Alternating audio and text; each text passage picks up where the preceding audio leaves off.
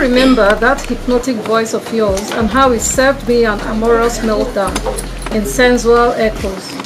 It still feels like yesterday. It's unbelievable that you are alive and well and I can't hear you still, much less to see you. How daunting a task that had become beats me. You were and still are my muse, my worst desire. I detested that I longed for you, knowing that I will never get enough of you, because you are not mine and you have never been. But I'd be doomed if I can't have you. I can't help how I feel about you. It's piercing and icy cold each time I think about all our escapades. Do you remember the night on the sandy beach in our community?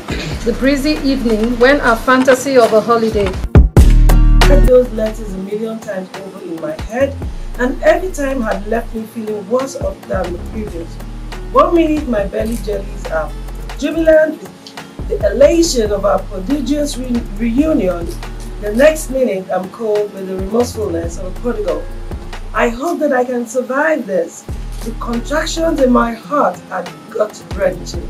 The left ventricle of my heart is yet to recover from the stunning reminiscence that reading from you has fostered.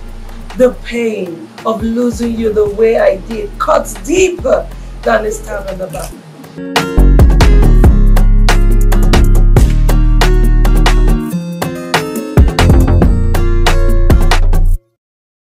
Here, and I'm happy to be a part of the discussion that just ended.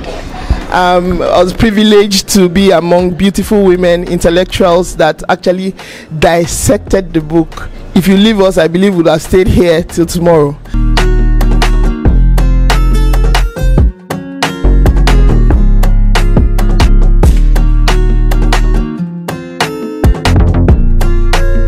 So Nikade just made our day.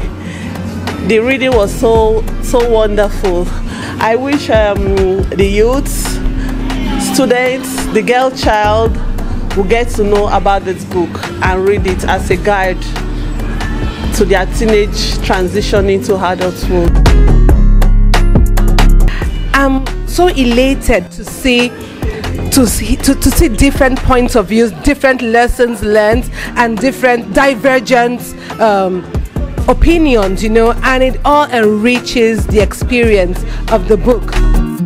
The reading of the trilogy, 14 Letters to My Lazy Lover on Valentine's Day, Jude's Reply, and Ayemi's Bliss was a beautiful piece, literary piece, I must say.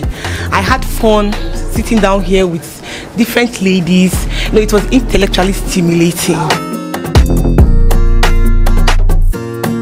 Today we had an open conversation using the trilogy, and it was elating and heartening for me, listening to people talk about my book from different perspectives. It's been insightful, it's been informative, it's been entertaining, it's been educative. In fact, if we put all of it together, I would say that I've had an infotainment this evening.